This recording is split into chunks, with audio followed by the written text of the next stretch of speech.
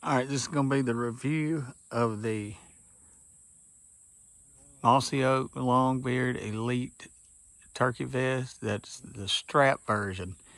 Now, if you have watched any of my review videos before, I did a video reviewing the Longbeard, which was the Longbeard Elite, but it was the vest style and not the strap version.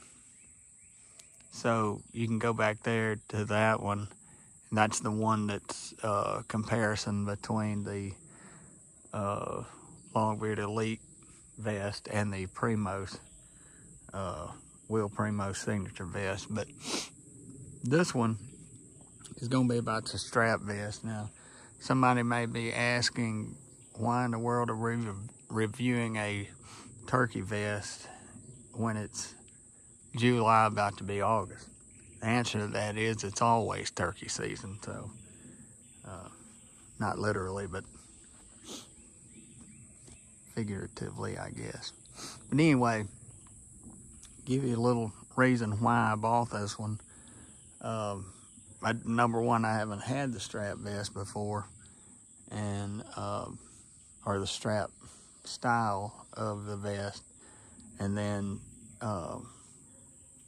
my daughter and I just happened to be in Mossy Oak the other day, and I put it on, and as soon as I did, she and I both said the same thing at the same time. It was like, ooh, it fit very well. But there's a lot of positives, but there's also a few negatives, and we'll talk about both of those. So let's get started with the Longbeard Elite strap style vest. There has been some changes from when I bought my vest version of this. So, but we'll go ahead and get started. So layout is basically the same as the vest style Longbeard Elite, and I want to step in and kind of point these out now. Let me just put this up here so we can see everything. And while we talk about that, this vest is just fully adjustable. And I think that's, for some reason, and I don't know why, it just fit me better than the ones I've looked at in the past. They have made some changes, and I'll start with that, I guess.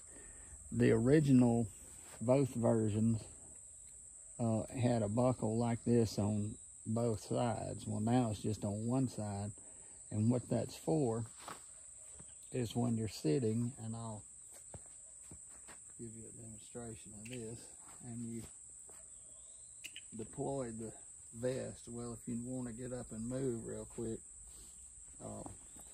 you can reach up here and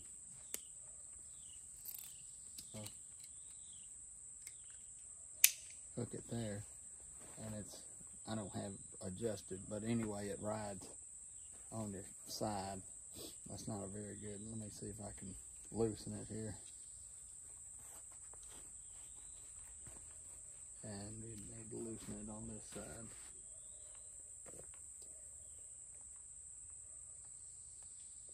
Let me see.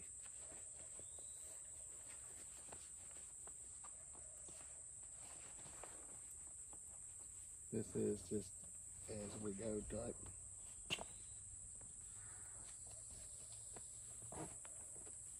We'll just let it all the way out. So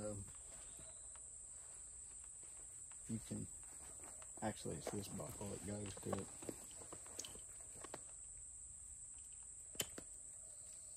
It's like that. And you can kind of run a gun with it, kind of like that, or whatever way you want to do it.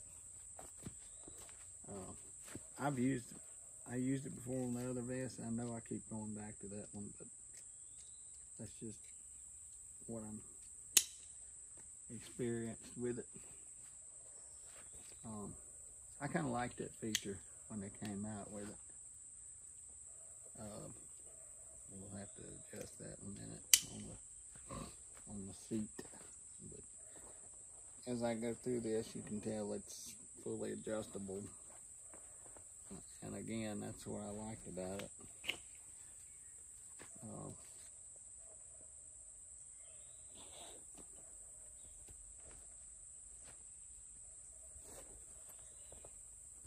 I'm just taking this back up.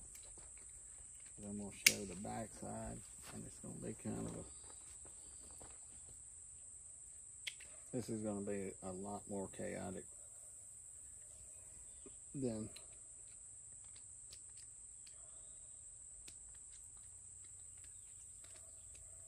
and very raw.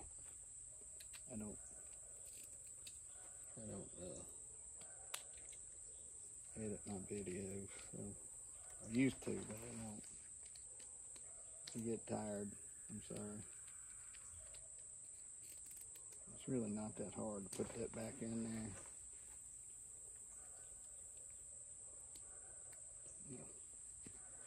Don't take that for that it's not good, because it is. Let me see if I can get it over. There we go. All right. It may even be a little out of order. Pocket layout's good. The change that I liked is that the zippers are a lot better. The ones on that other vest, and like I said, I'm gonna keep going back to it. The vest, the zippers on the other vest is just were terrible. I mean, I didn't have the thing.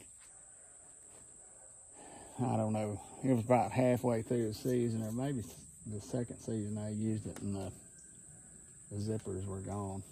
But like I said, if you look at it, we've got 2 pockets here, which are the same. They're just open pockets. There are holders in there for, you probably put some strikers in there. It's not shell holders, even though it kind of looks like shell holder.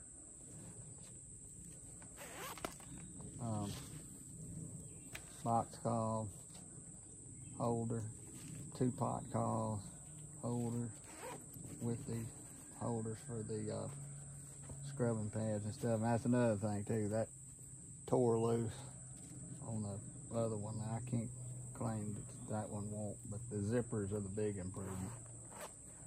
This one's for your shells. It'll hold 5 shells.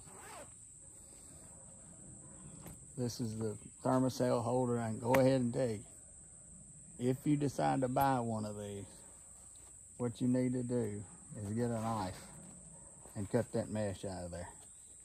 Because that mesh, when you put a thermocell in there, it'll make the worst kind of smell. So just take a knife and cut that out and you'll love it.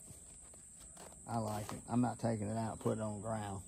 I'm gonna put it right in there and let it smoke.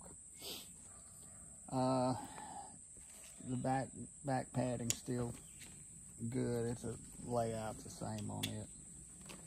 I don't know if you can see this or not, but 2 big inner pockets. One on that side, one on this side.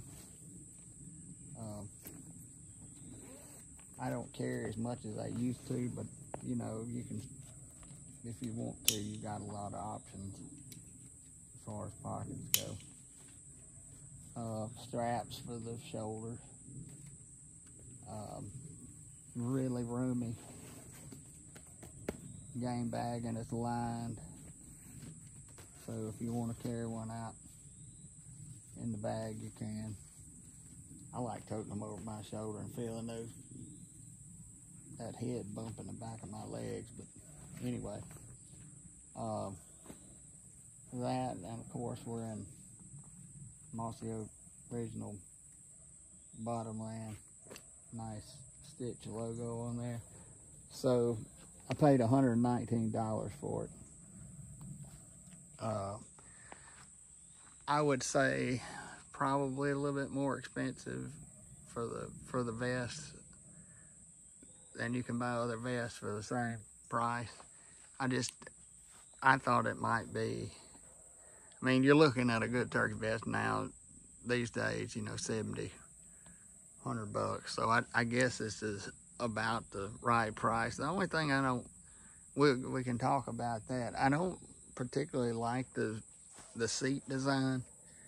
it is to me, it's an improvement because it's got the, they got a, let me turn this around again. I'll show you what I'm talking about.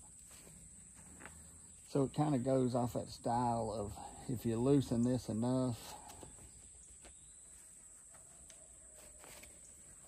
then you can swing it. The idea is that you can swing it back up under you like this,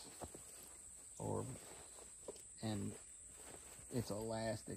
I have not used it for that yet, so I'd have to go back through and learn how to use that on this. But it's elastic here, and if you've seen other vests, you'll know what I'm talking about, to where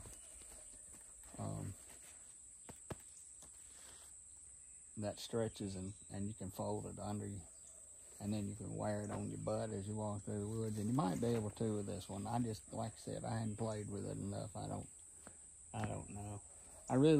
This vest for me, I have a old time vest that I really like. I can't remember what I paid for it, but as far as minimalist, it's Essentials. It's a minimalist vest, and there's a review on it too if you want to see it. But it's an old time Essential. I don't know if it's Essentials, maybe a minimalist or something like that. If you know, you know. Anyway, I like it really more than anything. The only problem is when it's cold or early season, when you want to carry maybe a few more calls, you really don't have that option with that vest. But like I said, I don't carry as much as I used to, and really the only reason I bought this vest because it fits so good. Has really early season camo on it, if you believe in, you know, matching your background for the time of the season that we're in, or if you know, like I said, you want to carry a few more calls than you do later in the season. So it's definitely a warmer vest. I would not wear it in the heat. It would just be too hot, and it just doesn't take long in the South to really get hot during turkey season. So that's one thing I would not do with it, because it's got a lot of padding, and I imagine it could get hot really quick. So anyway, I know that was a terrible review, but hey, it's Sunday, and